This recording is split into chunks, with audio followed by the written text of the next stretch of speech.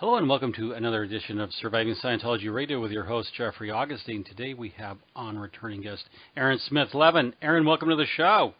Hey, Jeff. Thanks for having me.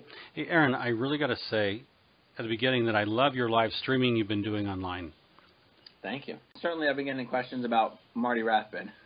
Like you, I've been watching it with interest.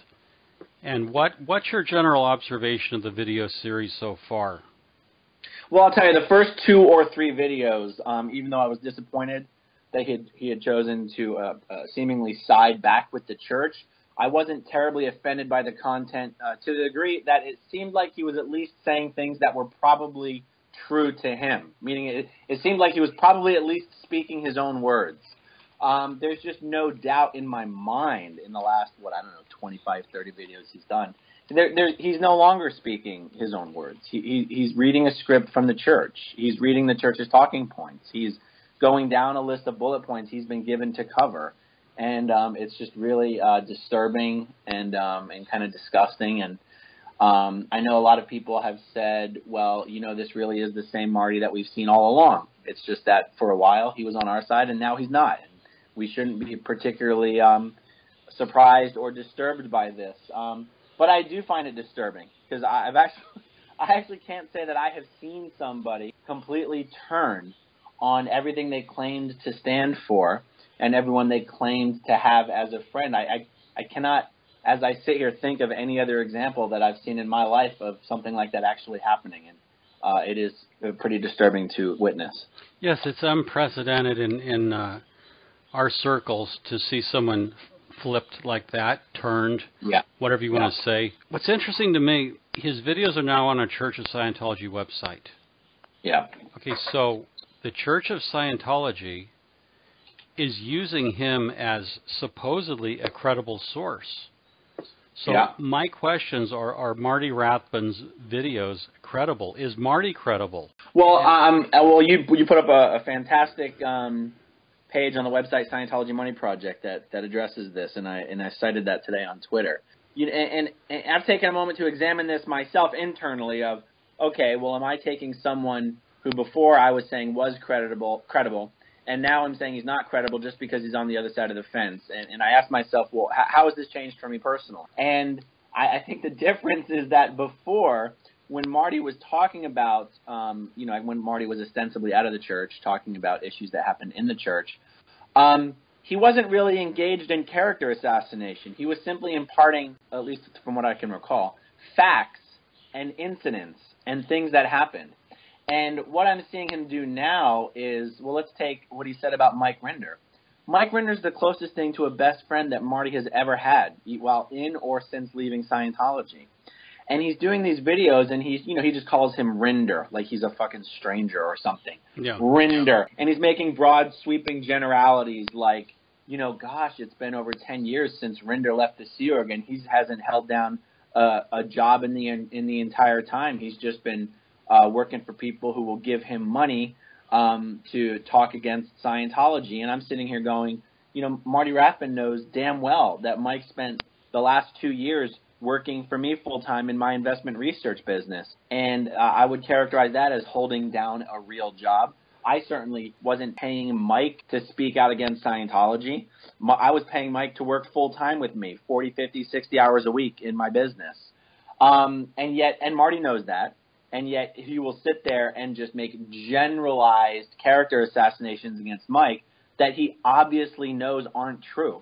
And what's fascinating to me about this is that he's not even responding to an attack. Mike has never attacked Marty. Mike has never publicly criticized Marty. Mike has never done anything to put Marty on the defensive or given him a reason to go on the attack towards Mike. The only reason somebody like A. Marty would be attacking somebody like A. Mike is if they were being given talking points that were serving somebody else. And as far as I can see, that's exactly what is happening. So that's kind of a long-winded answer. You said, is Marty credible? Well, as I say here right now, no, he's not credible. Because it's not just that he's countering what other people are saying. He's contradicting what he himself has said publicly about pretty much all of these incidents that he's now referring to. He's contradicting himself. And his videos don't even include some sort of a caveat to explain why he's reversing himself. You know what I mean? It's not like he's it's not like he's trying to own up to having lied or something. He's just pretending like he never said any of these things that he's now completely contradicting. I mean, it really is a phenomenal thing to witness.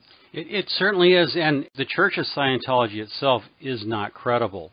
And let me tell you why. I'm going to play some video here. Tommy Davis, who was the international spokesman for the Church of Scientology, I'm going to play this video of what Tommy said about Marty Rathbun in an interview with the Tampa Bay Times. Truth rundown? Yeah. So let's just roll this. Yeah. I understand. Here's the thing.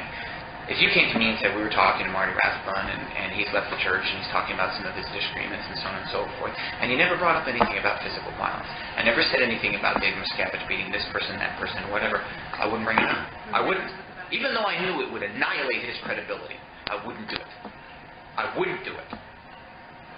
But he's the one who's saying that Dave Miscavige beat these people, and he's saying that Dave Miscavige beat the exact same people that he beat. And that's what pisses me off. Because this guy is a fucking lunatic. And I don't have to explain how or why he became one, or how it was allowable. The fact is he's saying David Miscavige did what he did. Okay, I'll cut it there, Aaron. Now, Tommy Davis says that, and these are Tommy Davis's words, the Church of Scientology's words, not mine, that Marty Rathbun is a fucking lunatic. Right. Okay, now that's on the record. Right. And now the Church of Scientology is using a fucking lunatic, quote unquote, to argue against this fiction that they've invented called the ASC, the Anti-Scientology Community. Yeah. And so to me, this looks like a complete propaganda, disinformation. It reeks of desperation, because of the Church of Scientology, it hasn't had a spokesman since Tommy Davis left. Bizarrely, Marty, who it's called a violent psychopath, a fucking lunatic, you just go down the list, right? Yeah. And we both watched them throw everything at Marty. You know, I mean, his arrest for drinking. I mean... Well, they said he was mentally unsound because his mother had electroshock therapy while Marty was in the womb. Yeah. I mean, that's the kind of things they were saying about him when they considered him a bad guy, right? Yeah. So it depends on how you want to look at it. I mean, at the time when they were saying all these horrible things about Marty, I was of the view, well, that they're just lying. I mean, we know the church will, create all sorts of propaganda to throw at whoever it is they consider to be an enemy. And that's fine. From my point of view at that time, they were issuing propaganda against him. From the church's point of view at that time, let's give them the benefit of the doubt of saying that they, well, it sounds ridiculous, but that they were telling the truth. And it's kind of like, but that's subjective. I think they're lying. They think they're telling the truth. But now they're reversing themselves.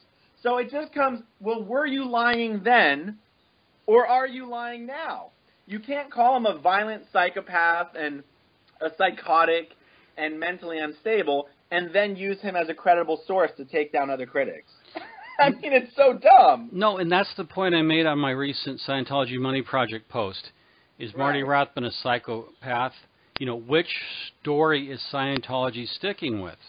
Right. So Scientology cannot have it both ways. It cannot have current hate pages up on Marty attacking him as a violent psychopath, a perjurer, a man who engaged in obstruction of justice, right? And even while citing him as a credible source to attack Leah Remini, Mike Rinder, you, my wife, me. You go down the list. That's right. Right? Okay? So it's sort of like Scientology, which David Miscavige, actually, I would refer this question to you, COB. Which story are you sticking with? Is he a fucking lunatic, as Tommy Davis said? Your words, not mine. Is he a violent psychopath? Is your pages that are still up on the internet? Right. Okay, now, if he's these things, then he cannot be credible. And why is he up on a Church of Scientology website? If he's such a monster, why are you using him to dead agent Leah Remini or anyone else? Right. And for a moment, let's examine the context in which Tommy Davis uttered those words, who he was uttering them to, and why. You said it was something to do with the Tampa Bay Times. Yes. I can't recall. If I recall correctly, and you can correct me if I'm wrong, it wasn't just an interview Tommy was giving to the Tampa Bay Times. He was visiting the offices for the purpose of trying to discredit Marty to the extent that the Tampa Bay Times would not use him as a source. Right? So he's sitting there saying it is unethical journalism. You know, you're not upholding the journalistic standards by using this person as a source because X, Y, and Z. Right? Correct. You're correct. And then they turn around and want to use him as their own source once they can finally brought enough pressure to bear upon him to break him or whatever the hell it is that got him to do these videos. Yeah, and this is the schizophrenia. You know, for people who are listening, New Time Scientology watchers, you can go to a site called whoismartyrathbun.com. And there you'll see the church, and this is still up in the Church of Scientology, has it up. They call him a violent psychopath, Marty Rathbun, Journey to Nowhere, violent psychopath, cult militia leader, liar, coward, perjurer, criminal. You know, it just goes down. And over against this, these videos where Marty's supposedly describing this narrative that doesn't exist. Because, you know, the things that go on out here are organic. There's no centralized command. And this was the same mistake that Scientology made with Anonymous. They assumed there was some centralized command post in an organization and it was funded. But do you really think they assumed that, or is that just the propaganda they tell to the inside to explain where all these people are coming from? Like, do you know what I mean? Yeah. Well, it's propagandistic, but on the other hand, Scientology tends to think there's always an external enemy that's being funded. L. Ron Hubbard had 12 British bankers. There was Interpol. There was SMERSH. And then there was psychiatry. Then there were then there was the planet Farsec, from where all the psychiatrists came, you know, millions of years ago. Right. So because the church has really been exposed in Going Clear, the book, the documentary, Leah Remini's show, Tony Ortega's blog, the work you're doing, Aaron, the work I'm doing, and so many other people are doing. Jefferson Hawkins, you know, Counterfeit Dreams was one of the opening salvos. The work Anonymous has done. They don't have a good response. Right. And generally, they're a walking PR disaster. You know, you use the term foot bullets. Yeah. So now they're in this bizarre, surreal situation where they have someone. And, you know, I have a video queued up. Okay, audio. This is from December 2014. Marty Rathbun is being deposed by Church of Scientology attorney Bert Deixler. Ted Babbitt's on the phone in the Louis Garcia case. And I'm going to let our listeners get a feel for this. Bert Deixler is going to ask Marty about David Miscavige. Do you write articles about the Church of Scientology? I haven't in some time. You regard yourself as a critic of the Church of Scientology? No. Regard yourself as an enemy of the Church of Scientology? No. Regard yourself as an enemy of David Miscavige? No. Is that somebody you dislike? Not necessarily. Is that somebody you publicly criticized? I publicly disclose facts about him. You publicly criticize him, sir? I don't know if you want to call it criticism. That's your characterization. Have you likened him to famous criminals? Perhaps. You're not sure. It would be a good analogy. Joe, so you don't have any ill will toward him, correct? No. Okay. You never, for example, likened him to Adolf Hitler, true? Well, that's two different questions. Just your intonation makes it sound like it's two different things. And the answer to liken him to Adolf Hitler, absolutely yes. Okay. But that Marty Rathbun has compared David Miscavige to Adolf Hitler, Joseph Stalin, and the Ayatollah Khomeini. Now, okay, so Miscavige is Adolf Hitler. And yet the church is hosting him on its own website that's paid for with tax-exempt dollars. How psychotic is that, Aaron? I know. So, you know, I think you know that I've said that Marty may have taken money, may not have taken money, but in my opinion, the factor of money doesn't explain what he's doing. That's too simple. He could have gotten money if he continued his lawsuit. The truth is he doesn't need money. he lives a simple life, and his wife has a good job. So even if the church gave him money, which it could have done, it doesn't really explain what's happening here. What's your thought on that? You know, the consensus that he made a deal with the church is one possible explanation. Now, what's very revealing is he made a comment some time ago that after his wife, Monique, was criticized for dropping her lawsuit, and that people would rue the day they did that. Mm-hmm. So is he motivated by vengeance because he felt offended? I mean, yeah, like offended by the coverage and the comments on like Tony's blog, for example. Yes. Because to be honest, I don't know what else there is to be offended by. Yeah, I mean, maybe, rue the day. I always wondered, like, God, Tony, like, I'm not Tony, Marty, like, it really is a threatening thing to say to somebody. You will rue the day. Well, you're threatening someone when you say that. I mean, that's how I see it. It's just that everything he's doing right now is attacking people that have done nothing to him. Amy Scobie, are you kidding me? Amy Scobie's done nothing to Marty Rathbun. Robert Omblad, Mike Rinder, these people have never even publicly criticized Marty Rathbun. Amy Scobie and Matt Pesch had come out in defense of Marty, even after his first few videos, saying, you know what, we're not going to read too much. You know what, like they literally defended him. They didn't agree with him. They just defended him. And yet, so even that doesn't explain it, No, and that doesn't explain it, nor there are lies, actual lies, that you can document in Marty's videos. For example, he said that after the Guardian's office was purged, that there was such tight prophylactic controls in place that you would never mess around with the judge. Right. That was in reference to Judge Swearinger in the Wollersheim case, saying that his tires had been slashed, his dog had been drowned, he'd been followed. Yeah. Now, Judge Swearinger has no reason to lie. Right. And Marty said never happened. Yet in his own book, he talks about the Tichborne-Christopherson case in Portland, right, where Earl Cooley's junior law partner got close to Judge Launder. Marty documents this in his own book. Marty also, in a deposition in Victoria Britton's lawsuit, talks about how the church set about to interfere with the judge in the McPherson case, tried to get close to the judge, tried to get close to the police, tried to save point. They also got close to the City of London police. They're close to LAPD. So Scientology has a documented history of trying to influence the outcome of trials, of legislation, and so on. And for Marty to say never happened, when in a deposition he said it did, right? He's starting to get into some, I think, dangerous areas for himself personally. Yeah. Because he's putting out contradictions. To your point, when he first left the church, my wife was very generous with him financially.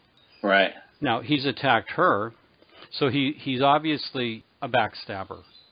Yeah. Now, if he feels he's setting the record straight about what goes on in the world of critics, he's not. And I'll tell you why.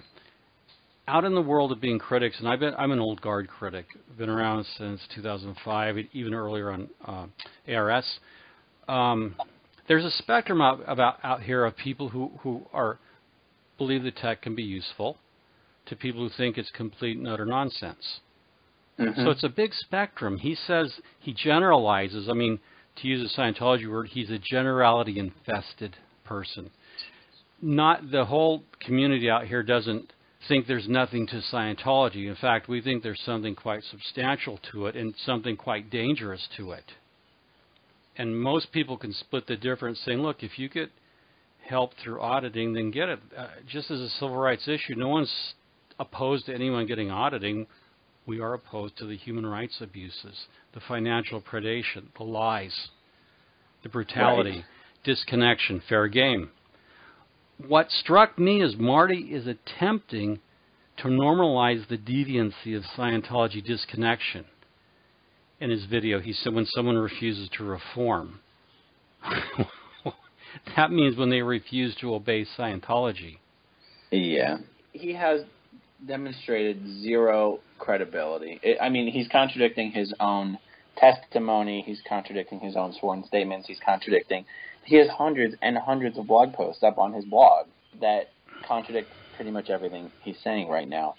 I wish we had a bit more information about what happened right around the time before he dropped his lawsuit. And again, time has been going by so fast recently, I'm not going to be able to name this date. Leading up to the release of Going Clear, right? Yeah. I'm going to tell just a small little anecdote to illustrate Marty just dropping completely out of the loop that he was supposed to be in. I was up in New York. Mike had brought me with him as a guest to go to a screening of Going Clear before it was released up in New York. And I was hoping to meet Marty. I've actually never met Marty Rathbun in person before. I've seen him at Flag.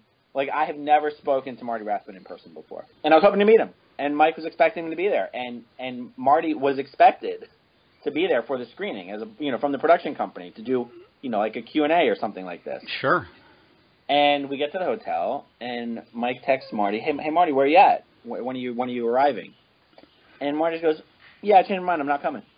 Like, no notice. This is Mike, who is the closest thing he's ever had to a best friend, and didn't even bother informing him he wasn't making the trip to New York. Like, up until the entire day, we were expecting to actually meet up with him. We were asking where he was because we were going to go out to dinner. Yeah. And Marty's like, oh, yeah, I didn't come. I changed my mind. I didn't come. It's just a small little example. It was right around that time, I think, when something started to change. Marty decided whatever was going on in Marty's life, whatever was going on with the church, he decided that the people who at that point in time were his friends and allies were no longer his friends and allies. I just wish we had more information about what it was that happened at that time. Until and unless we get more information, people will speculate. I have my own opinions about it. Things, because when you start looking at the specific message he's giving, this is part of Marty's hypocrisy. He is a guy who's putting out a scripted narrative that complains about a fictional group called the ASC and complains about a scripted narrative. This is where, to me, it's phony and bogus. Marty is operating off a scripted narrative to complain about a scripted narrative. And that stands out to me as, okay, this is a designed disinformation campaign by the Office of Special Affairs. To me, it has all the forensic fingerprints of it. Yeah. No, it's true. I mean, I'll tell you. So in the first few videos that Marty did, I know I said that in the first few videos, it at least sounded like he was speaking stuff he could personally believe. But one of the things he said that really caught me off guard was, aside from introducing this troika, who is the secret management of the I guess anyone who's left Scientology, he mentioned that the Bible of the anti-Scientology cult, which again, I don't know how specifically he defines that. Is that the people who reads Tony's blog? Is that the people who watch Leah's show? Like, am I part of the anti-Scientology cult? I don't know. But he says the Bible of the anti-Scientology cult is Going Clear. I was like, wait, what? I said, I haven't even read Going Clear. Like, people don't reference Going Clear. I mean, there were stories that were told in Going Clear, and those stories have been told. It doesn't have any relevance to anything that's happening. I couldn't even wrap my head around it. Do you know what I mean? Oh, I was the same way. Look, back in, I want to say 2007, when Larry Wright was first writing his New Yorker article on the apostate about Paul Haggis. Right. And that article would become the book Going Clear. Yeah. I talked to Lawrence Wright, and I was he wanted some background information, so he was calling critics and he was calling other people to get information, and I was struck by the thoroughness and the meticulousness of his research and his questions. Yeah. I was also a little bit intimidated because this guy has a Pulitzer Prize and he wrote The Looming Tower, a defining book on Al Qaeda. Which I got to tell you, that for him to write that took a lot of personal courage. Right. And Lawrence Wright's the real thing. His father was a war hero, a real war hero. Right. Not a fake war hero like L. Ron Hubbard. So I know how meticulous he was. So for Marty to attack the thoroughness of Wright's research, which really enraged me, because Jeff, correct me if I'm wrong. Yeah. I believe this is why I said, at least in the first few videos, he was saying things that at least he could personally believe were true. Is I believe there were some factual, albeit unimportant, errors in the book. Am I wrong? Well, yes and no. Let me put it this way. Here's how I see it. I read through the Church of Scientology's entire website called How Lawrence Wright Got It So Wrong. Yeah. And I went through, and I'm a drudge. I go through details, okay? Yeah. And the complaints they had about Lawrence Wright's work were trivial. And in any book you're going to get, they were trivial. They didn't alter or affect the substance of the book. Right. But if Marty's a bit unhinged, I figured this is what was going through my mind in the first few videos. Okay, and because I actually asked Mike. I don't mind saying this. I actually asked Mike.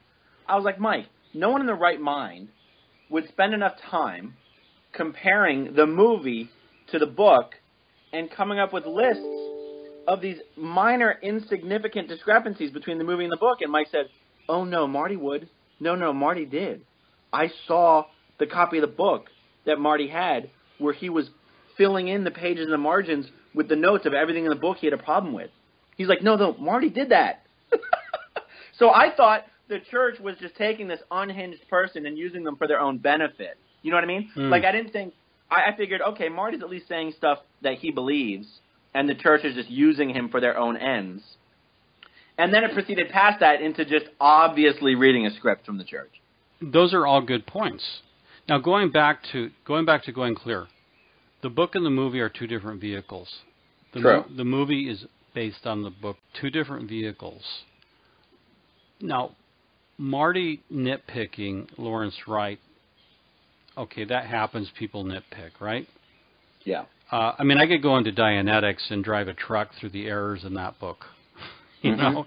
So what Marty is trying to negate, he's not affirming anything. First of all, he's not affirming anything. And he doesn't really have a central message except there's an enemy he's trying to handle. I mean, he reminds me of, he almost seems to have reverted to his Inspector General RTC role. Right. And he's laying down the law. I've watched his body language. He slices his hand downward as if he's the final authority. He's made his pronouncement. We are to listen to the Inspector General. And then there's other times his body language, his eyes will go up to one side and his mouth will be open and there will be a pause, or what Scientologists call a calm lag. So his body language is even strange. But then it became more obvious when, to your point, he starts reading a script. Yeah. And he's reading off a script. At points he acts bored, and at points he trails off on his sentences. So I'm not a psychologist. I don't pretend to make a psychological assessment of him, other than I will give you my experience as a salesperson. 30 years I sold to CEOs, vice president of technology, often had to work with physicists, engineers, right? I did a lot of sales work where you sit and listen. Right. My considered opinion as a professional, high-level corporate salesperson, if I were making a call and someone were talking to me with this body language, the first thing I thought after watching everything was, this guy's lying to me. I don't believe him. He's trying to get me to believe something even he doesn't believe. Yeah, it's an odd performance. You know, he's saying things that should be taken very seriously, and yet he kind of smirks and smiles at inappropriate times. He says things that are very insulting and damning about Amy Scobie, and then, edit cut to, Amy's a friend of mine. I don't have a problem with her. I'm not trying to disparage anybody. It's like, well, that's exactly what you're doing. So, there's not a consistent tone, a consistent emotion, a consistent message, a consistent sense of urgency. It's not like, if I sit down in front of my phone and record a video, it's like I have a consistent message and a uniform emotionality to it that makes sense. whereas his is a little weird, you know. And this is the edited version. I mean, you have to wonder how they bit and piece this thing together. Aaron, not to lose our point about Marty saying Going Clear is the Bible of the ASC. Yeah. I want to go back onto that for a minute. Yeah. To say that a book is a Bible, it's a non sequitur. You know, it's a non sequitur, and yet it fits in with what the church would want its members to believe, that this is all one big, giant, coordinated effort. Well, they're trying to make something like in the Church of Scientology, LRH, the writings of L. Ron Hubbard, are policy, and you operate off those. Yeah. Just for the sake of argument, there's no instruction given in Going Clear that you can operate a movement off of. I mean, that's true. That's true. I can't if I need to, if there were a membership organization for the ASC, it doesn't appear in Going Clear how to join, how to pay your dues, how to get your paycheck from Big Pharma. I mean, it's all ridiculous. No, it's a good point. I guess I hadn't even given it that much thought. I assumed at the time that what he meant was these stories form a structure, a narrative that serve as the guiding narrative for what everyone is saying. But when I even give that just a moment's further thought, it doesn't make any sense. I mean, what are we all spending every day talking about? Amy Scobie's story? Are we all talking about Sarah Goldberg? Are we all talking about Spanky Taylor? Are we all talking about Paul Haggis, Jason McGay? In what way is that book a Bible or guidepost for anything that's happening? It's not, like you said, it is a non sequitur. Well, yeah, of course, and it's not. Marty's trying to suggest that it's a meta-narrative that guides our complete narrative, and it doesn't, because watching Scientology, they do screwball things, and it's always their behavior is always evolving. They've always got a new story. They've always got a new crisis. So there's no meta-narrative. What we do is watch, comment, and observe. We're not informed by some guiding principle. In fact, people argue out here. You're free to argue. Exactly. I mean, that's a great point. That there isn't a narrative, and who are these mouthpieces that we're talking about? Tony Ortega does. I'm going to make an analogy here. Sure. I had someone say one time, Julian Assange is a very credible source. I said, Julian Assange isn't a source. He provides a platform for sources. That's how I view Tony Ortega and what he's doing. He's reporting. He's not creating narratives. He's giving a platform for people to tell their stories. You know what I mean? Oh, exactly. Exactly. It's not possible for there to be a narrative. People are telling their own stories. And I'll give you an example of that. My Scientology Money project started out as me writing a few articles for Tony. And when I found the $1.5 billion in Scientology IRS 990s, that was like the genesis. But I needed Tony as a platform that I could go to. Right. And Tony very generously supported me, and he allowed me to do guest articles. Yeah. And that's how the Scientology Money Project got started. Because I write pieces, and because Tony has such a great audience, I post them there, then I put them on my money project. Right. But my articles, I'm an activist, okay? And I'm really clear, I'm an activist. I do not oppose the free practice of Scientology. I'm not stopping the delivery of Scientology organizations. If you want auditing, get it, good. If you don't like it, fine. I don't care. My particular goal is to expose the human rights abuses and call for a revocation of Scientology's tax exemption. Yeah. Now, if there is an overriding theme, the drumbeat's really picked up, is that Scientology should lose its tax exemption. Right. And you're not going to find it with inurement so much as illegality and public policy violations. Right. Breaking the law, human rights abuses. Yeah. They should lose it. So my response to Marty is, you can say whatever you want. Throw all the mud you want, Marty. You know, you've shot your wad. It doesn't play. The ASC is something you made up, just like you made up radical Scientology.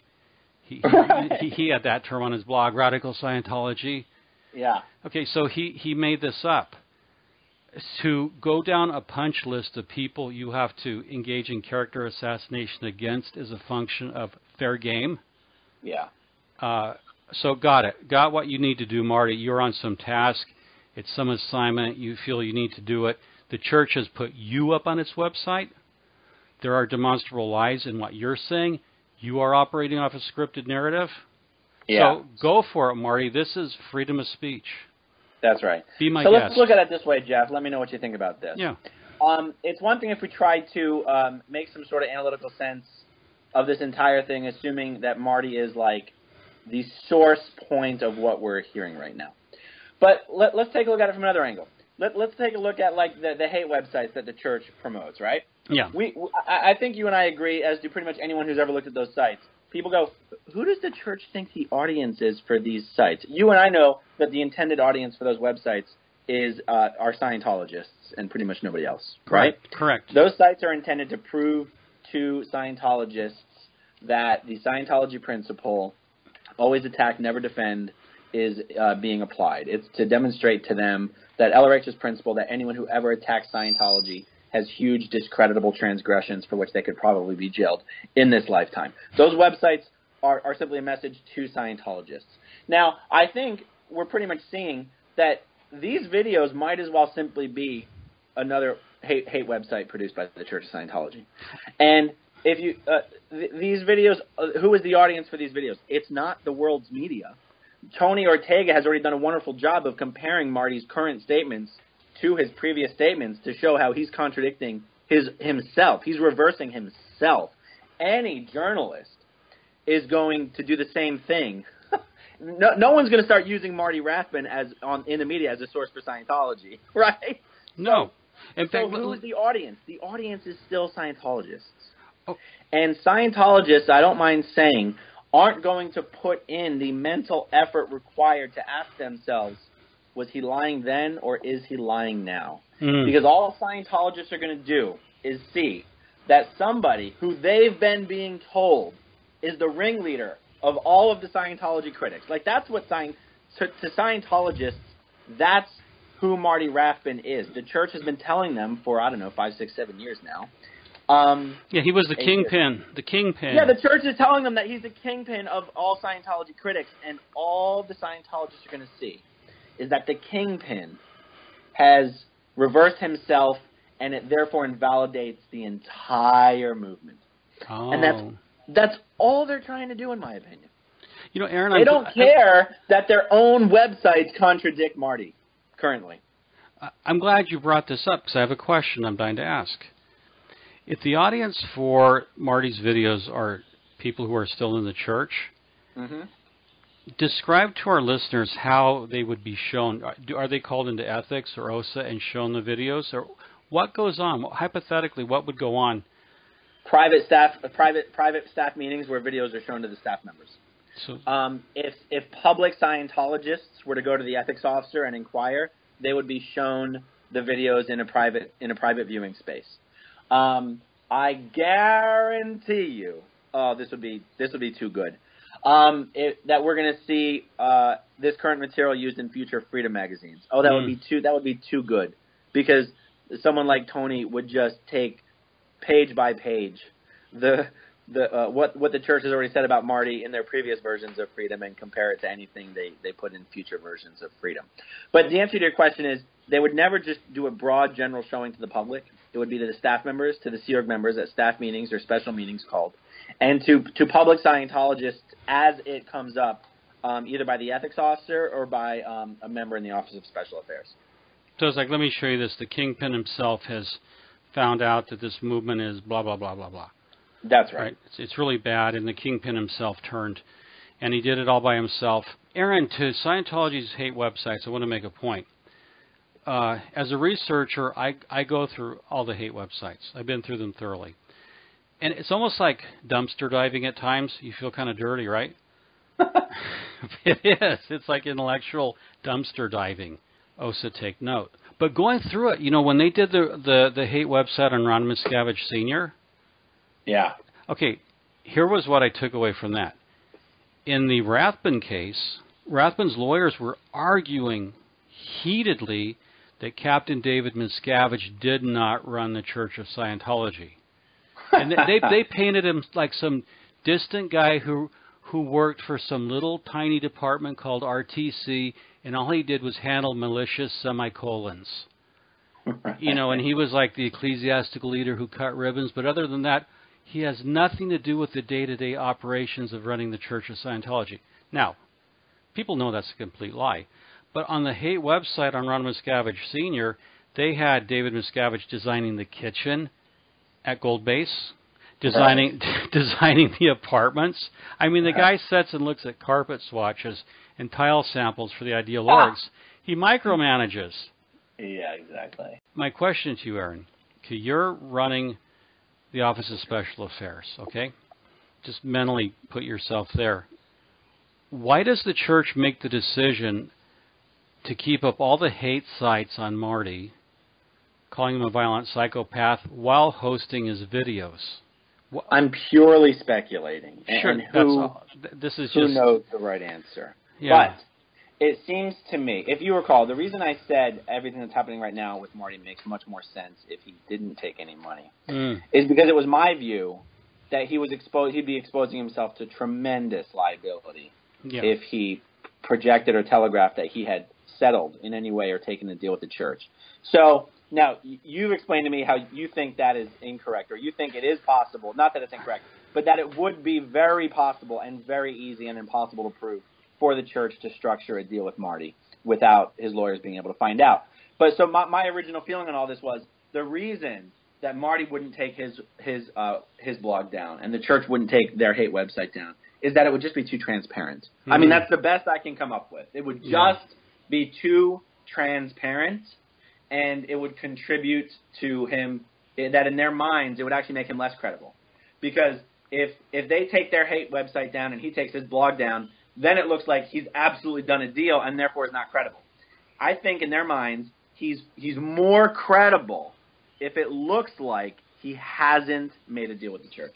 That's a very intelligent summation as an inference. Okay, we are speculating.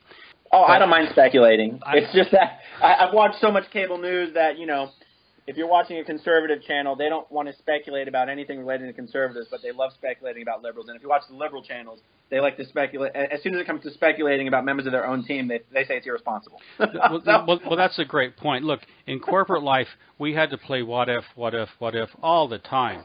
Yeah. You know, like we're going after a $10 million deal. We've got to speculate and prepare. What if this happens? What if that happens? So the message I'm putting out is, when you consider Marty Rathbun's videos, look at the church hate websites and ask yourself which story is Scientology sticking with. Is he a violent psychopath, or is he a credible source? Right. In my mind, because the church has called Marty Rathbun a conjurer of lies, Marty has admitted to destroying evidence in the McPherson case, engaging in obstruction of justice. Yeah. I considered Marty credible when he powered out of nowhere in 2008 with real facts, real details, real reports from people, real documents. Right. He was amazing. You know, just a force of nature. Yeah. Why he becomes dark over time and turns, maybe he was angry that his wife was criticized. You know, maybe... Yeah, but she was only criticized after he dropped the case. Well, or they dropped the case. But whatever. What I'm saying, for whatever reason altogether, he turns, and now he's turning on colleagues. Now, in the church, this would be called a flip-flopper. Yeah. Okay, now Marty blew. He left the church in 1993 after tax exemption. Yeah. So he blew in 1993, and the church recovered him, gave him a 2-year sabbatical on the free winds where he learned to audit. Right. Okay. Now, does he blow after that, or does he blow in 2004? I'm not good with these dates like you and Tony are. Okay. Well, the point is he's blown twice. Okay. That we know about. In a church website that says that he left the church 3 times. Yeah, I'm aware of him having left 3 times. I'm just not aware of the dates. Okay, so he left the church 3 times. The final time he didn't come back. Right. Now, so I was talking to a neurobiologist, okay, And I was talking to him about Marty. He follows Scientology. He's a friend of mine, right? Yeah. And I said, what's your take on it, doctor? The guy's the real thing. He says, well, you know, reversion is interesting. He said, Jeffrey, you grew up as a Christian in the Christian church. In some sense, you're hardwired to think along Christian lines, Judeo-Christian. Yeah. You know, you're hardwired to think in terms of Judeo-Christianity. He said, even though you don't think it's possible, you could become older and have a sudden health crisis or some disaster where you turn back to your faith that you knew as a young man. He goes, that's called reversion, and it happens frequently. He said, in my opinion, and this is just an opinion, a guy who happens to be a neurobiologist, he's saying when Marty was a young man, he was hardwired into Scientology. Stresses caused him to revert back to what he knows best, to a safe place. Mm-hmm. You know, that I'm just putting that out there, and I'm asking the scientists in our listening audience to comment on, you know, and the social scientists too, hard science, social scientists, comment on what reversion is about. Because to me, you know, in Scientology and Narconon, they use the term drug revert. Yeah. So if someone's on drugs, they revert to drugs. You're a drug revert. Sure. Whatever the story is, whatever Marty's motivation is altogether, my opinion is he's a major Scientology revert. That is, he's reverted to Scientology. So let me ask you this, though. Did you ask your, is this a friend of yours that you're referring to, this expert? Yes. The concept of what you're describing and the circumstances in which it might occur make perfect sense. But what were his thoughts on someone who goes through that process like 2 or 3 times? He's saying it's reversion. No, I know, but multiple times, like you have your faith, you lose your faith. You get your faith back, you lose it again. You get it back, and then you lose it again. Like that's that's got to be something extra. Well, I didn't go to that level. Marty's going back and forth between Scientology, not wanting to be in Scientology, may suggest some different characteristic. I don't know. I've only met Marty a few times. I don't know the man. Other than when I met him, he was very warm and friendly. Yeah. And suddenly, he's put a knife in my wife's back. And he did it. And I couldn't believe he did it to Amy Scobie. I know.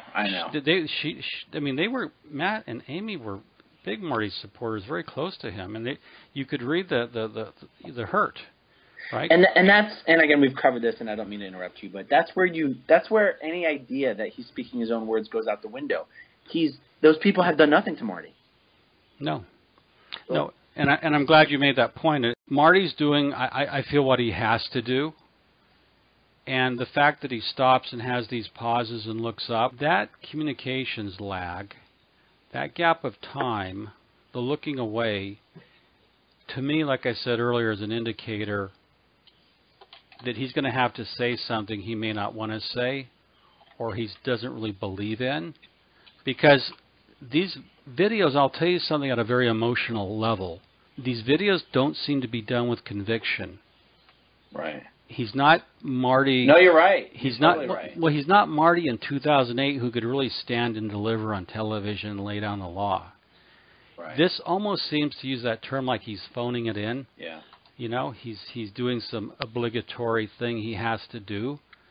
So I don't see the conviction.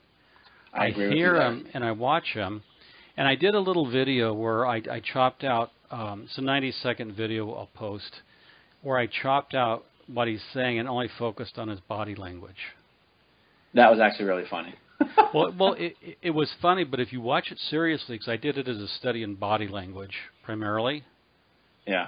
If you saw someone with that kind of body language, so you know, just, and we were lucky in the bunker to have an expert on body language weigh in and talk about it. And speaking of body language, you know, when Monique Yingling, to change subjects for a minute, appeared on the last TV show, remember her excessive blinking? Yeah. I mean, that indicates she's not telling the truth. Right. According to body language experts, she was blinking excessively. So, Aaron, this stuff, I'll conclude this way. You can't make this stuff up. No. And it's what makes Scientology so damned interesting. Yeah, I agree.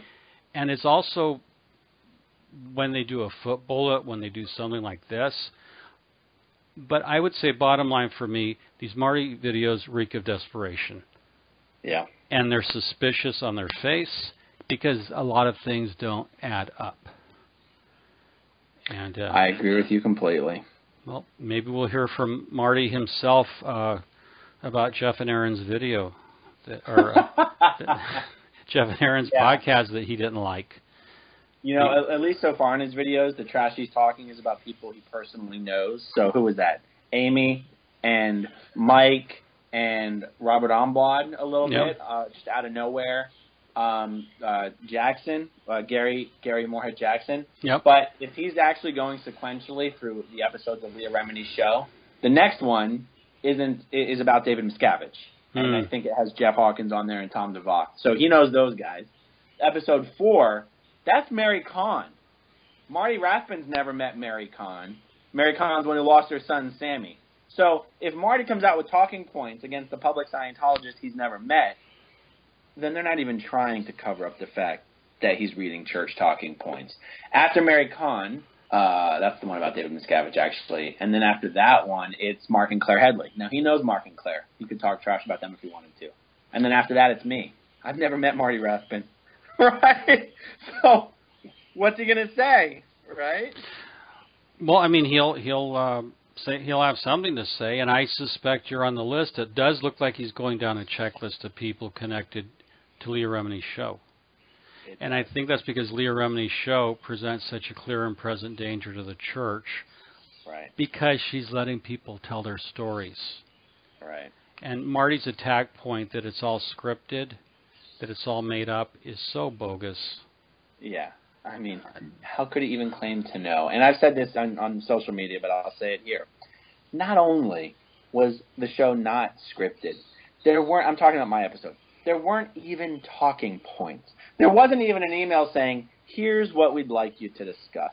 I did not meet or speak with Leah Remini until she pulled up in the car in my driveway with cameras rolling. Do you know what I mean? Oh, yeah, I saw the episode, yeah.